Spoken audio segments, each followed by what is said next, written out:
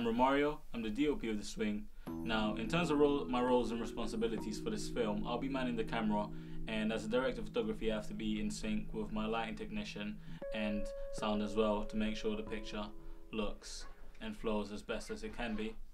In terms of adding to the story, we'll be using a lot of deep focus and shadows in our film to capture the gritty environment that Maya is living in. We'll be using a lot of wide takes as well, just to get a real sense of the location that we're in. Because a lot of the film will be shot during low light conditions, I need to make sure my exposure is right and my framing is nice.